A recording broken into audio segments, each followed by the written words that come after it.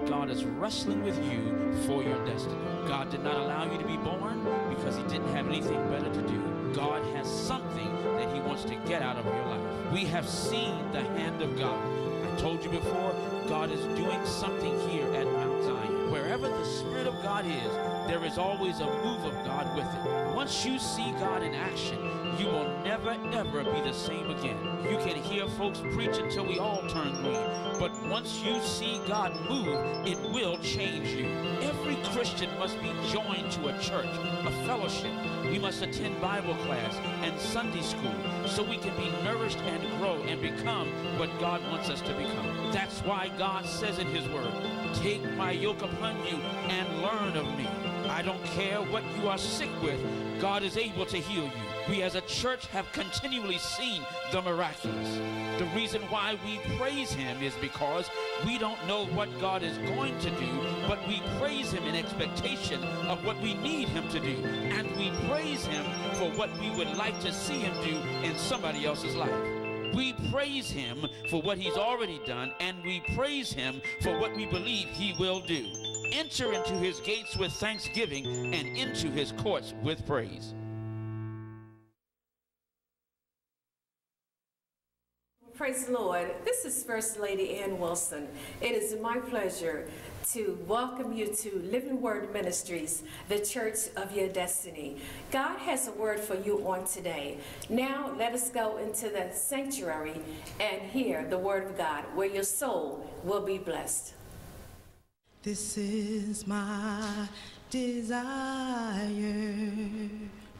to honor you, Lord. With all my heart I worship you. All I have within me, I'll give you praise. All that I adore is in you.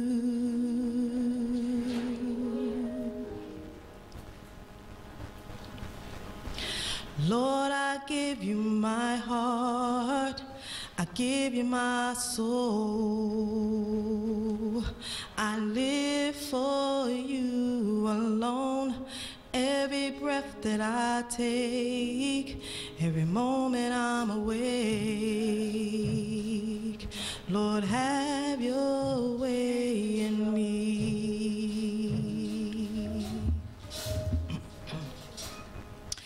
This is my desire, to honor you, Lord. With all my heart I worship you.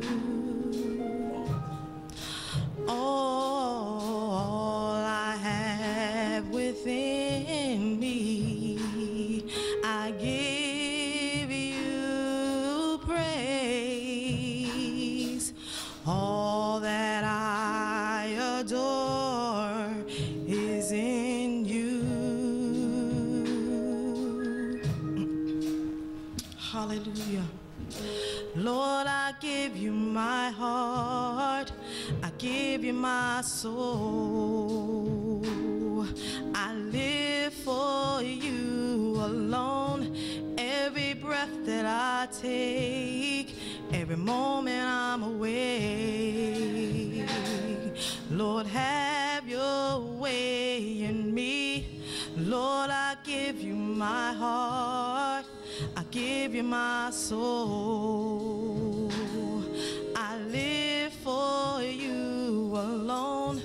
Every breath that I take, every moment I'm awake, Lord, have your way in me. Come on and sing along with me. Hallelujah. Lord, I give you my heart, I give you my soul.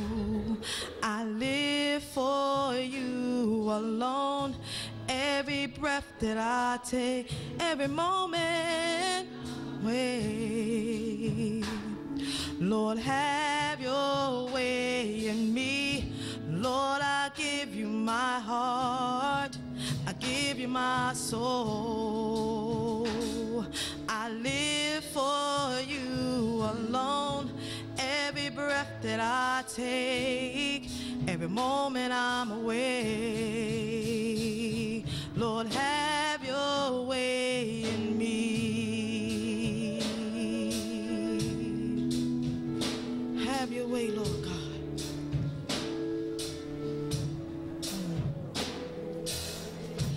Lord, I give you my heart, I give you my soul.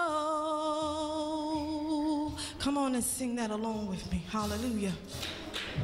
Lord, I give you my heart, I give you my soul.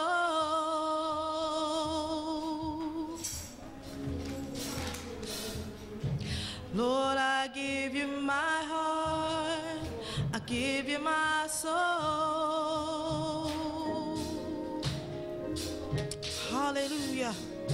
Lord, I give you my heart, I give you my soul.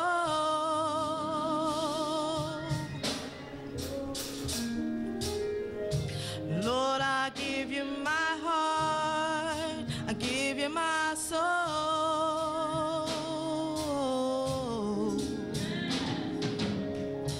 Lord, I give you my heart, I give you my soul.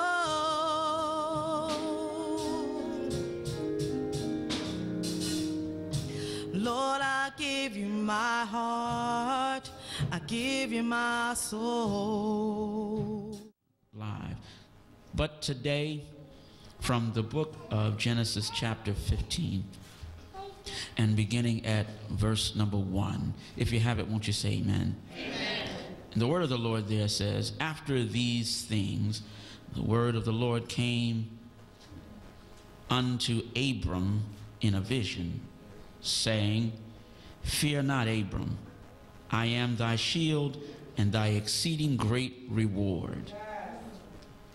And Abram said, Lord God, what wilt thou give me, seeing I go childless, and the steward of my house is this Eliezer of Damascus? And Abram said, behold, to me thou hast given no seed, and lo, one born in my house is mine heir.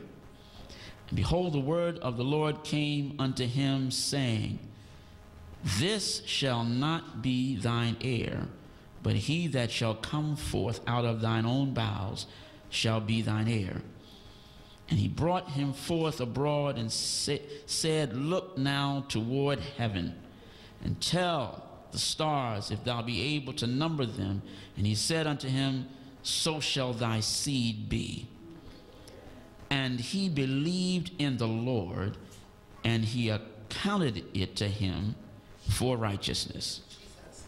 Won't you bow your heads as we go before the Lord in prayer?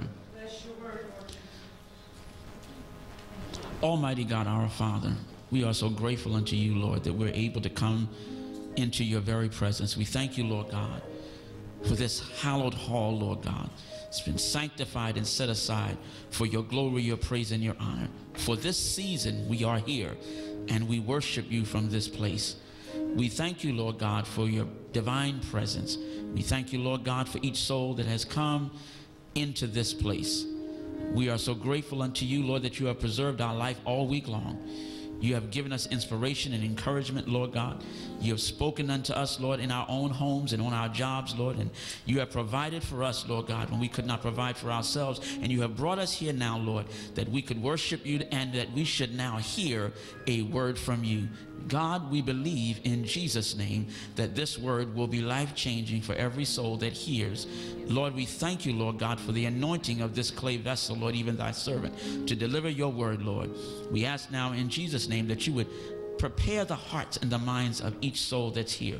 We ask also, Lord, that you would prepare, Lord God, this thy servant. Lord, prepare my mind to hear from you, Lord, and then to speak those words that I hear from you to your people. Lord, in Jesus' name, have your way, Lord. Let the anointing of thy Spirit rule in this place, Lord. We ask, Lord God, in the name of Jesus, that you would allow the angels, Lord God, to encamp about us, Lord, and to sit amongst the saints of God, Lord, to deter any ungodly spirits, Lord God, from interfering with what you would want to do here today.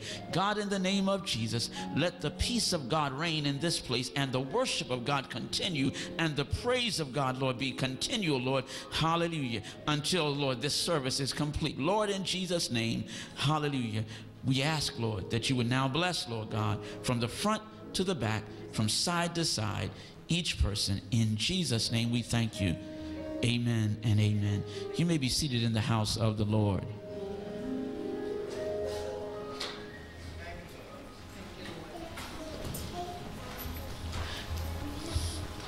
I want you to focus your attention today on Genesis chapter 15 and verse number 6.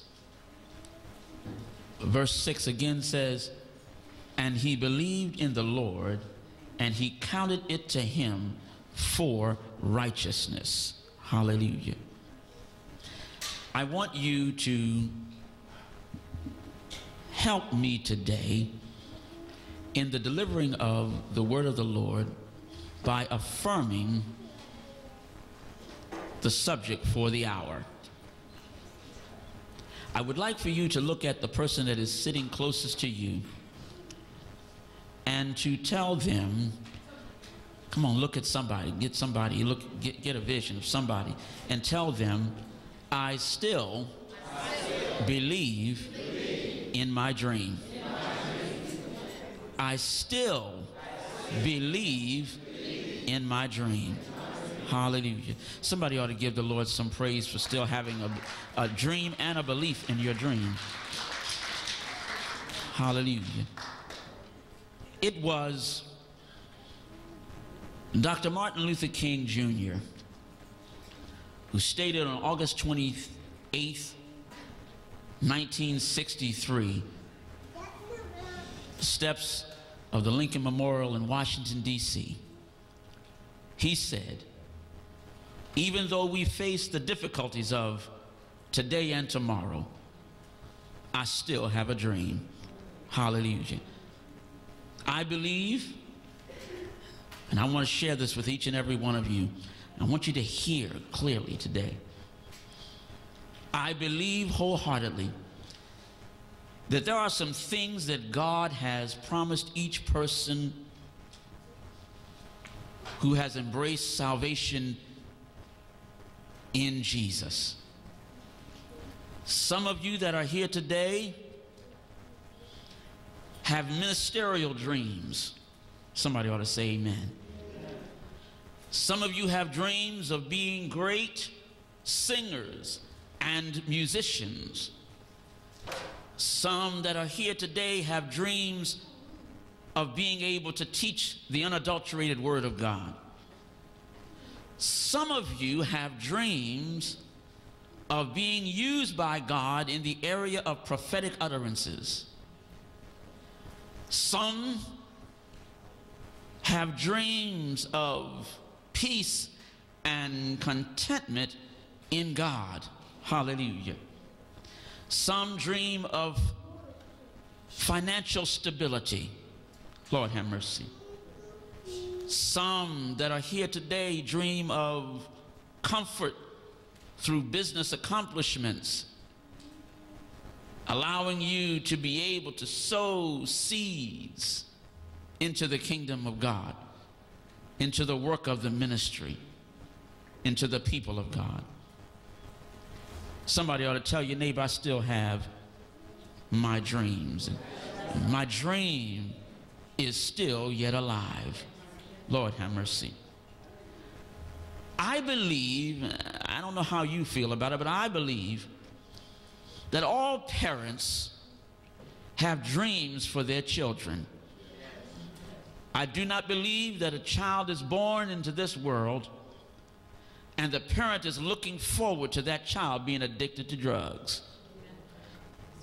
No child, well, I don't believe anyway, that no child is ever born and the parents look forward to the child being a drunk.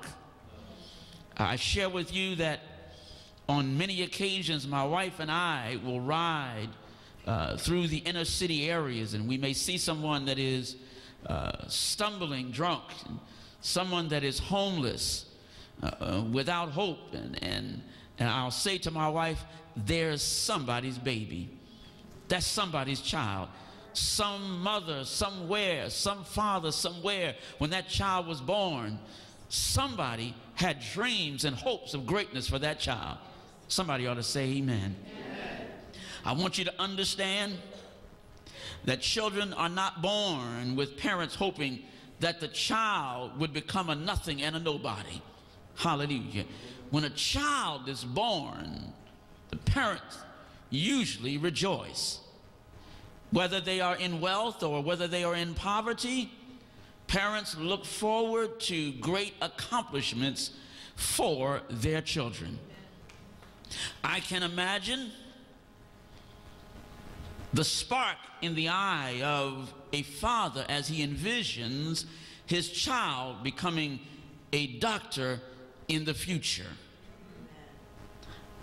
Somewhere a mother is dreaming that her newborn son or her newborn daughter will become a governor or perhaps the president of the United States.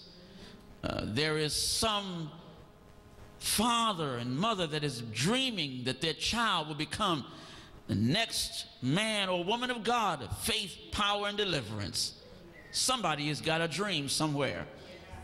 And I believe that as the child grows and begins to mature in knowledge and in intellect, the hearts of the parents begin to rejoice even the more because they see promise in that child. Lord have mercy. I want you to understand that everybody in this room was birthed by God into the Christian family with great joy by our Lord and Savior Jesus Christ. I believe that when we were born into the kingdom of God, that God birthed us into this kingdom with a divine vision and a divine purpose. Hallelujah. No Christian is ever born, hallelujah, without meaning and purpose. Everybody has something that God is expecting you to achieve. I want you to tap your neighbor and tell him God's got something that he wants you to do. Come on, tap somebody, tell him God's got something he wants you to do. You were not born with no purpose. Hallelujah. God then speaks to us certain words that should inspire us from the book of Jeremiah as he talks about purpose. First, the Lord says to Jeremiah, and even now unto us, in Jeremiah chapter number 1 and verse number 5, God says, before I formed you in the belly, I knew you. Lord have mercy. And before you came forth out of the womb, I sanctified you and I ordained you. Lord have mercy. He then goes on to say in chapter 29 and verse number 11, for I know the thoughts that I think towards you, thoughts of peace and not evil, to bring you or to give you an expected end. Hallelujah. God has been thinking about you from before you were born. Lord have mercy. I want you to understand, and I'm not going to preach long, God has an expectation of purpose for your life. You may not feel like he does because you're just a member in a church. You occupy a seat in the pew. But I want you to understand that no matter who you are, And no matter what other folks have said about you, no matter what you might feel about yourself to the contrary, Lord have mercy, God has an expectation of purpose for your life. He is expecting you to arrive at a certain point in time where he can say, you have become useful unto me in the kingdom of God. You have developed into the person that I needed you to be so that I could use you in the area of your gifting and your ministry, the area of your call. Lord have mercy. I want you to understand today that the expectation of God is not that you should become nothing. Hallelujah. It is not that you should become nothing, but it is that you should become something. The expectation of God is not that you and I should suffer for our entire lifetime. I want you to know that there will be times of suffering for all of us. There will be times when you will question God and where is God? You may say, hallelujah, where is the God of Abraham? Where is the God of Isaac? And where is the God of Jacob? I'm struggling, I'm suffering, I'm going through. I don't have enough to make ends meet. I don't have enough to do what I need to do. I don't feel purpose. I don't feel destiny. I don't feel called. But I want you to understand, hallelujah, that even when you don't feel God, God is still with you. Even when you don't feel called, your call is still affirmed. Even when you don't feel like God's hand is upon you, his hand is still yet upon you. And your call and your purpose is still sure in God. Lord have mercy. Thank you, Lord. I believe that the expectation of God is not that you should live your life in spiritual obscurity. Are y'all hearing this? I believe that the expectation of God is not that the problems of your life are to choke to death your destiny and your purpose. Y'all don't hear me. Hallelujah. Everybody goes through things, but I want you to understand, hallelujah, that the problems and the circumstances of every one of our lives are utilized by God to make us what we should be. Your history is for your future. Hallelujah. Your trouble is for your elevation. Hallelujah. Y'all don't hear me. Hallelujah. Your struggle is for your stability. Hallelujah. God has something that he must get out of your life, and it is going to take every single experience that you go through, the good and the bad, to make you what God wants you to be. Hallelujah. I share with you today, and I share with folks all the time, that we all are like butterflies still in the cocoon looking like caterpillars. And the fact is that you cannot be cut out of the cocoon and made a butterfly. You have to go through the process and you have to go through the struggle of travail in order for you to be made a butterfly. Hallelujah. In order for folks to admire the beauty of what God makes you, they must understand, hallelujah, that they have got to see you, hallelujah, in the cocoon stage where you don't look like anything but a little larva. There is no beauty, hallelujah, in the cocoon. Hallelujah. There is only struggle, and somebody has got to understand that you cannot be cut out of the cocoon, but you've got to wiggle your way out. You've got to go through the pressure and the problems and the metamorphosis that is required to make you what God wants you to be. But in the fullness of time, hallelujah, you will come out and you will emerge, Lord have mercy, as a jewel, and you will emerge as beauty, and you will emerge as somebody, hallelujah, that can be admired and looked up to in the kingdom of heaven. Lord have mercy. We're in the making stage. Hallelujah. We're in the making. I believe that the expectation of God is that somehow, some way, you and I will grab hold of the vision that has been planted within our spirit, hallelujah, and wait for the fullness of God's appointed time in your life. That we will stay in God long enough for God to get out of our life the purpose that he has placed on the inside of us.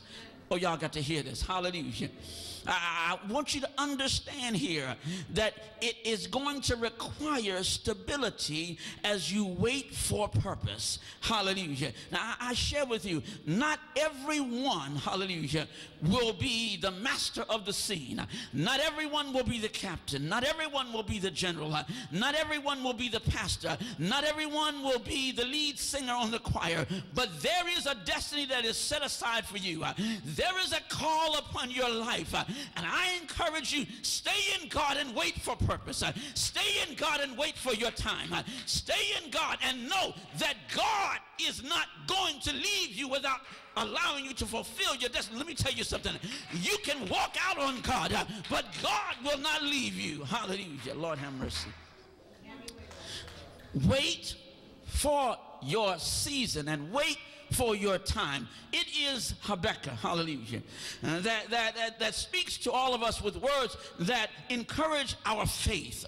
Habakkuk says in chapter 2 and verse number 3, for the vision, hallelujah, is yet for an appointed time. Lord have mercy. Hallelujah. It's a word of encouragement because it's saying, how long have I been here and yet my vision has not been fulfilled? Habakkuk says the vision is still yet for an appointed time. Lord have mercy. Hallelujah. I told you that God deals in eternity and we deal in time. Hallelujah. In eternity, the vision has already taken place. The manifestation of the vision has already occurred in eternity. But we must wait for it to manifest in our time. Hallelujah.